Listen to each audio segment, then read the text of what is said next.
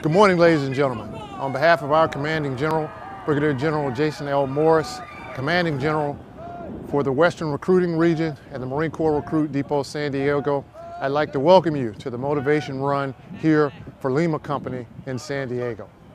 I'm Colonel Joseph W. Jones.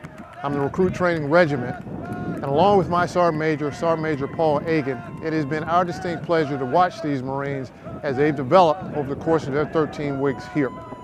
Today marks the final training event for these Marines, that Motivation Run.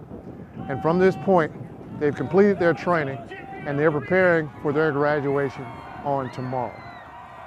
I'd like to first thank the families who traveled from far distances and for some at great expense to be here. It is because of their presence that makes this day and the remainder of the Family Days events so special. So thank you very much. I'd also like to thank the drill instructors and their families for their efforts here. It is our drill instructors are the ones who've taken these young men from civilian, transitioned them into recruits, and from recruits made the transformation into United States Marines.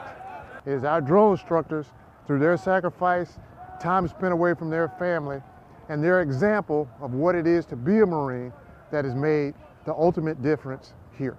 So I'd like to thank them and their families.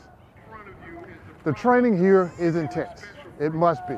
For we as Marines are not only charged with fighting our nation's battles, but we're expected to win.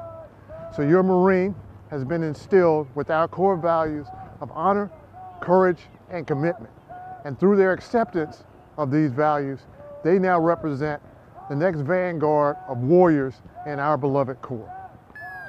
Ladies and gentlemen, this event and this time here is special.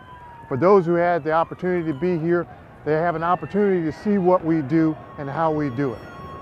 And the small group that made the sacrifice to be here represent the vanguards of families that are now taking the approach to return to our bases and stations. On behalf of our Commanding General and all the Marines and sailors, and especially the families here, I thank you, and God bless America, and God bless the United States Marine Corps. Semper Fidelis, and thank you.